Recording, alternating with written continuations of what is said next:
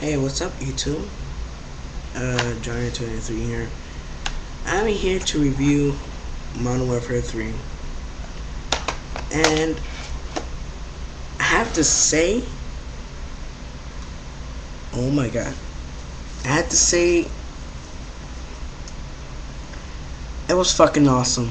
I just had to say it right here, right now. It was awesome as, but damn, it was also hard. It was also hard as hell to beat.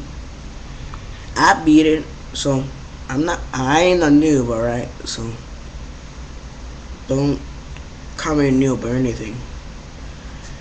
And I just have to say that the action in this game is truly, really freaking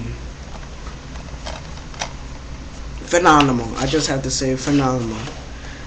They worked really, really hard on this one, because I could tell by the action and all that stuff.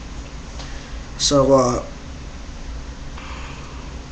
from now on, I do video game reviews every Friday. Don't know, but I do it every Friday. And damn, Activision made a really, really good job on this one. But I give it a 10 out of 10.